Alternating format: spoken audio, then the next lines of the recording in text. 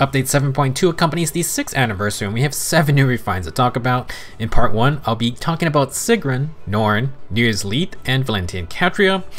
In the next video, I'll be going over our 2 mythic remixes for Peony and Thrasir, plus we have another house leader refine for the OG Dimitri. I'll have this linked in the description and end card when it's ready. First up, we have Sigrun, a Hero Grail Lance Flyer with a decent spread of stats, although she focuses on speed and res. Sigrun got the new Command Lance, and it's got tough competition considering the Arcane Qiang Lance just released. Command Lance has 16 might, and if Sigrun is within 3 spaces of an ally, she gets plus 4 to all stats and 40% damage reduction for 1 attack.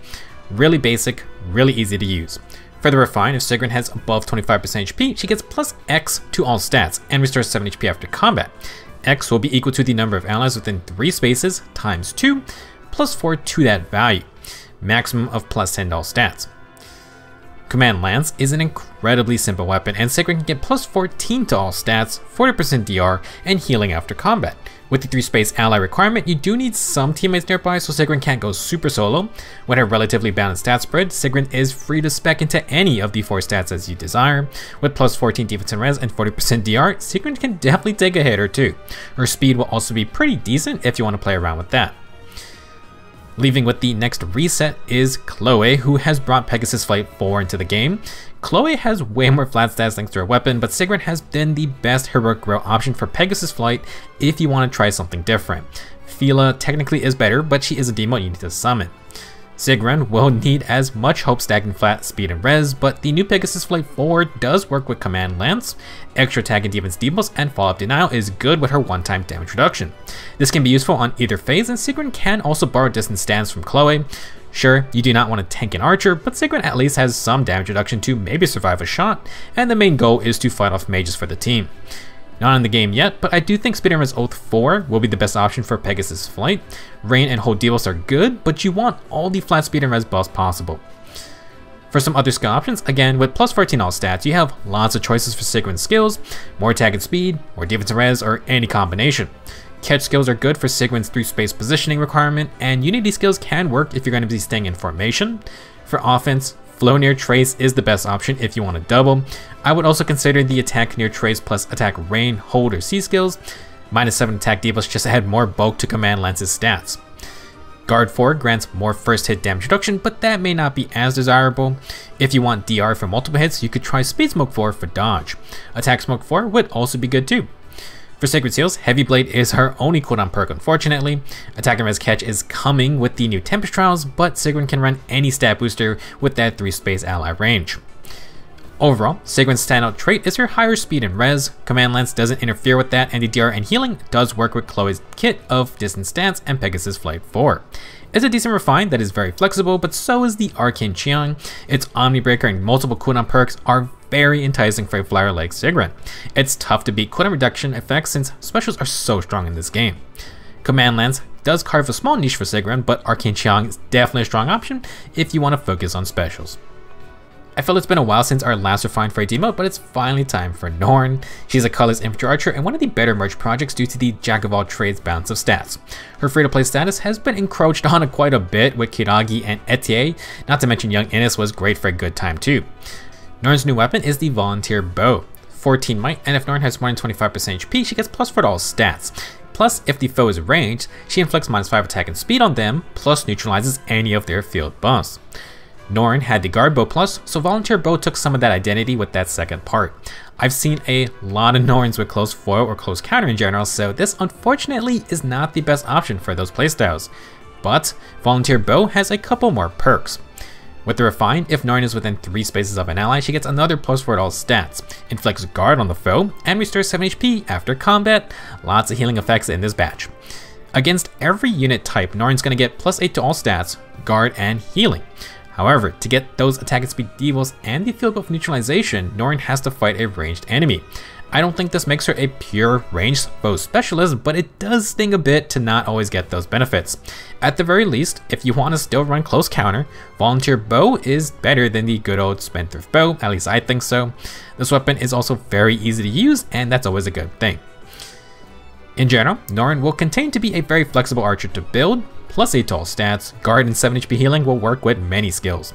Into ranged foes, Norne gets even better. If you want to have some fun with healing, you could run Finish 4 or Mystic Boost 4, maybe both. Finish 4 A skills are so solid, although Norne will need some cooldown perks. Times Pulse with a lower cooldown special would be good, and you can also run Special Spiral 4 or Flashing Blade. It will be tough to charge Deadeye, but it's not as bad as with the various infantry cooldown skills out there. Regarding Mystic Boost 4, -5 attack debuffs, 10 HP healing after combat, and you completely shut down healers plus ignore adaptive damage. May be worth considering if 2023 becomes a comeback year for healers.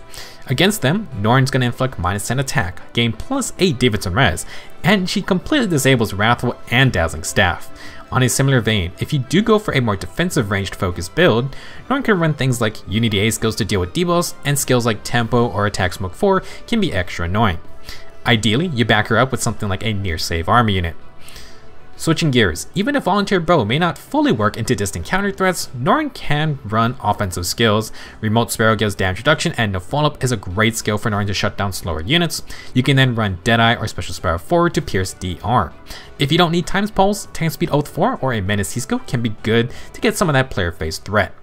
Overall, I think Norne got a decent weapon which fits her jack-of-all-trades utility. With infantry skills, you can stack healing effects or combine guard with no special charge to mess with specials. Lots of cooldown options available and 2 DR piercing methods, plus Norne can go offensive with no follow-up. Volunteer Bow isn't bad, but I'm sure some may still run something like the Whitecap Bow or the eventual Arcane Bow. Nothing super crazy, just a solid weapon for a demo. Our seasonal refine for this month goes to Nir's Lethe. I think her banner was our first beast seasonal units, and since beast units all have unique weapons, we have a lot more seasonal beast refines coming. Nir's Lethe is a green beast cavalier with a big focus on speed. Her refine doubles down on that aspect. Guardian Fang did not lose any of its old effects. It grants +3 speed, and if Lethe outspeeds the foe, she deals true damage equal to 70% of that difference, maxing at +7 true damage. In addition, Lethe has 40% dodge damage reduction.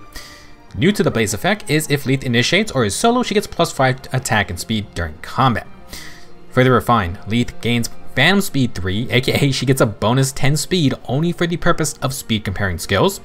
At start of combat, if she has more than 25% HP, Lethe gets another +5 attack and speed and no follow-up 3. Really simple upgrades for Nir's Lethe. +10 attack and speed, full no follow-up effects, and Phantom Speed to compete with even the fastest units out there. Considering Close Call 4 added a weaker Phantom Speed effect, this is a good effect to have just in case. As for no follow-up, Lethe really wanted the offensive part to double anyone slower. When transformed, she also prevented a follow-up, but now any quicker pull skill just doesn't work regardless. It also is useful for enemy phase since Lethe can prevent free follow-up skills, and with her dodge damage reduction, she should survive most enemies that only hit once. That being said, Lethe is squishy if dodge does not work. She gets no extra defensive perks outside the Cavalry Beast transformation bonus of -4 attack. Don't expect you to fight too often if you aren't bringing healing. In general, good or fine if you want to compete in full-on speed battles. +10 attack and speed and Phantom Speed should get dodge active, and Lethe should get the 7 true damage often as well. With no follow-up, she doubles anything slower, and if they live, you got dodge damage reduction, and Lethe should only take 1 hit back. Not the most complicated weapon, and like most Beast Cavaliers, Nir's Lethe really just wants to be on the attack. The new Beast Nir Trace would be great to ensure Lethe is transformed, and we get Kanto.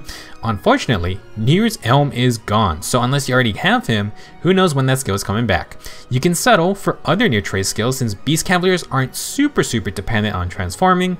It is ideal though. To complete this build, Attack and Speed Catch or Clash 4 are obvious picks. Clash I feel is better to ignore debuffs. For the C skill, you can go with Speed Smoke 4 to stack dodge effects like a Leer. Ideally, Speed Smoke 4 can debuff, then Lethe can reposition with Kanto to not be in range of so many enemies. There are some other alternatives for this basic type of offensive build. Lethe already has Attack and Speed Solo 3 and Low Speed and Defense 3. Those are perfectly fine with the new Guardian Fang Refine. Desperation works good with no follow-up, and Lethe can run Rouse Self buffs or something like Attack and Speed Menace. While dodge is great, Lethe may get knocked a bit low. Surge Sparrow would be nice to sustain for more battles, but it's player phase only and Lethe doesn't have many cooldown options. Like many Beast Cavs, you really only got Heavy Blade, otherwise you need an outside source. For second heals, obviously more attack and speed is great. You can go with Catch or Solo skills and maybe consider Guard to prevent a quick charging bonfire. Overall, Nir's Lethe is going to keep doing what she already did, but now with more damage and more speed. Phantom Speed is pretty nice, and no follow-up is fantastic to double and not get doubled back. Always good with dodge damage reduction. If we get more beast only skills, you can watch out for those, but currently only Beast Nir Trace really suits this Lethe. Not a bad refine, but she still has some weaknesses you need to be careful of. The last refine we'll talk about for this part is Valentian Catria's Astra Blade. This Catria is a sword flyer with a focus on huge damage output utilizing Astra Blade's true damage perk. It did get an upgrade, but keeps its old effect too. 16 might, plus 3 attack, and if Catria has higher attack than the foe's defense, she deals true damage equal to 50% of her attack minus the foe's defense. This does include in-combat stat boost, and the refine plays hard into this effect. New for the weapon is if Catria initiates or is within 2 spaces of an ally, she gets plus 4 to all stats in combat. For the refine, Catria gets 2 space warping, which is super strong to get into position. If she has 125% HP, she gets another plus 4 to all stats and additional attack while inflicting defense debuffs on the foe in combat. The value of these attack buffs and defense debuffs are equal to the number of spaces from the start to end position of whoever initiated combat times 2, max of 8 for moving 4 spaces. If Catria is 2 spaces from an ally, then warps 2 spaces ahead of them, she meets the full 4 space requirement to get 8 extra attack and inflict minus 8 defense on the foe.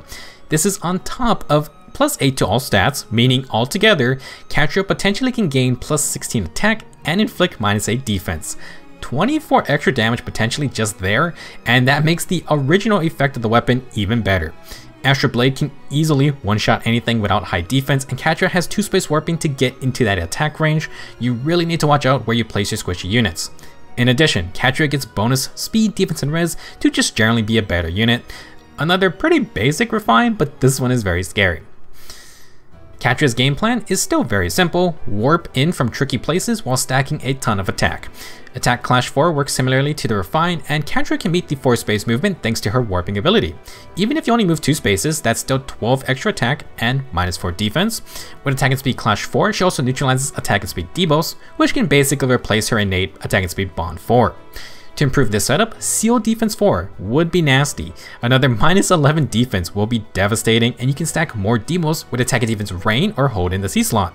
If you are not careful, Catria can deal a lot of burst in that one hit. For some other skills, this refine works nicely if you prefer a distant counter and or Vantage build, better one-shot potential, and you have extra defense and res to take hits.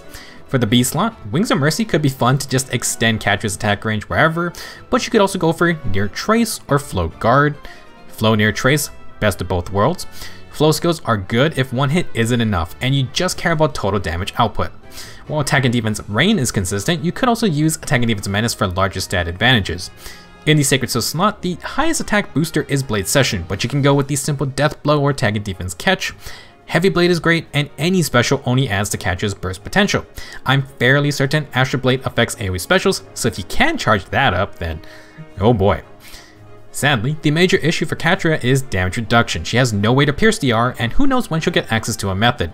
This is one reason something like Flow Guard or Flow Near Trace may be better than Seal Defense 4, since that second hit might not be getting reduced, which can then secure your kill. Banking on pure one-shot KOs is risky, especially without damage reduction piercing of some kind.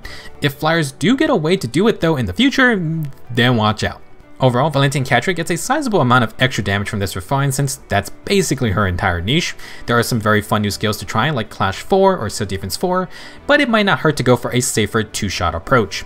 As a defense unit, Catria can be a nasty flyer with her 2-space warp. That effect is always dangerous, more so when the user has very high burst potential. That'll wrap it up for part 1 of the Update 7.2 new refines. What do you think about these refines, and do you have any builds planned for these units? Coming shortly will be part 2 featuring Peony, Drasir, and Dimitri. That should be out within the day, so thank you for watching, and I will see you very soon.